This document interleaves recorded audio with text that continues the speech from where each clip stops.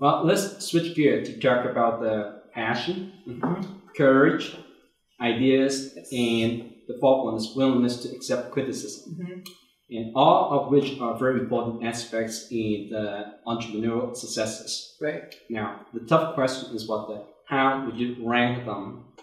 Are some of these more important than others, or are they equally important?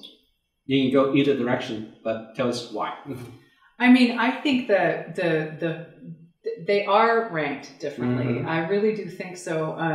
And I think that the thing that ranks first is going to be courage, because it takes a lot of courage to make the decision to be an entrepreneur or to disrupt an industry or a known way of thinking. That is bold and that is brave, and it is definitely not the path of least resistance.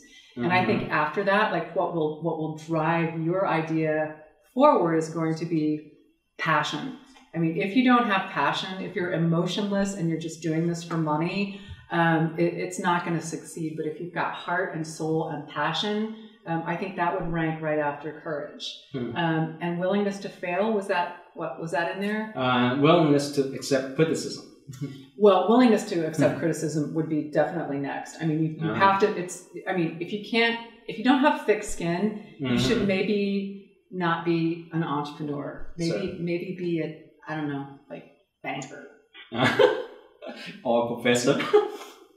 Even worse. Very good. And I wasn't expecting that you would be ranking.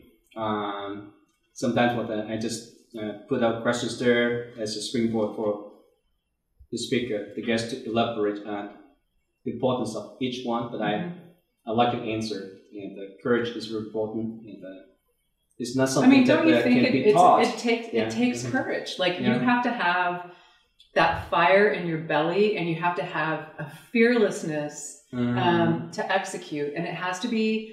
That the courage is what's going to allow you to wake up at night and jot things down. And if you don't have that, that is a critical thing. Yeah.